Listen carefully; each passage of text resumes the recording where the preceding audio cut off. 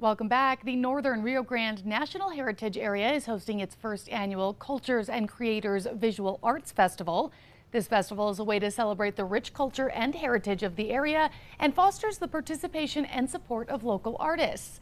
This morning we are joined by Executive Director of the Northern Rio Grande National Heritage Area, Eric Vasquez, who is going to tell us a little more. Good morning, Eric. Good morning. Thank you so much for being here this morning. Now, tell us a little bit about the National Heritage Area and what it means to New Mexico. Absolutely. So I'm with the Northern Rio Grande National Heritage Area. National Heritage Areas are created by Congress, but they are run locally. So we are a 501c3, which established our own mission. There are now 62 National Heritage Areas throughout the United States. We are the only one in New Mexico with a mission to protect, preserve, and sustain the cultures and traditions of New Mexico that make this state so unique and special.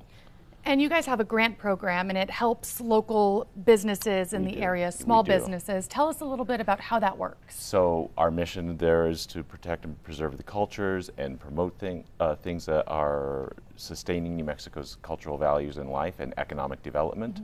So every year we have an annual grant cycle where we award up to $100,000 for projects. And so we receive a number of applicants. Our grant cycle just closed last Friday, but it's going to be open again next year. We put a lot of money out into the community to sustain projects. Like we have helped with a building restoration in Taos for a traditional adobe building. We've helped with music productions.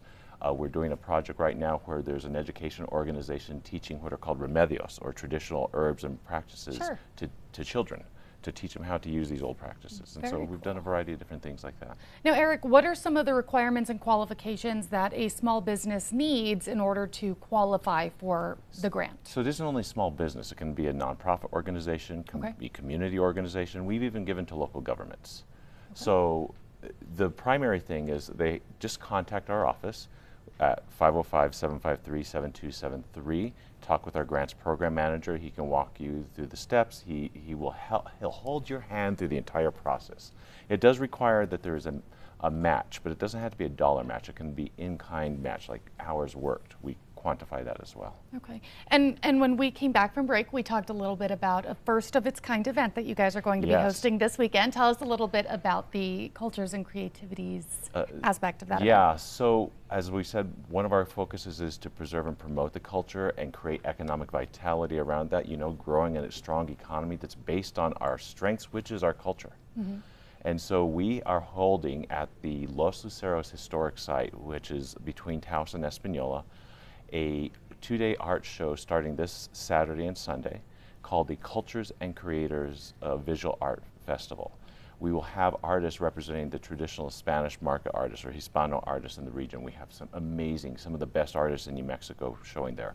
And we have representatives from 9 different tribes in New Mexico also showing their wares, from pottery to beadwork to bows and arrows and drums, a huge variety of pieces, and it is some stellar pieces. I'm so excited about what's going on there right now.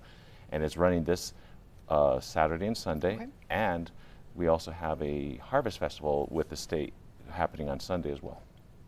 Beautiful area, beautiful art, something for everyone to look forward to this weekend. Eric, where can we go for more information? You can go to theculturesandcreators.com. It is our website just for this event. The site is at the historic Los Luceros property that's run by the state of New Mexico, that we are working with them on this project. Perfect. Thanks again, Eric, so much for being here this morning. Thank you.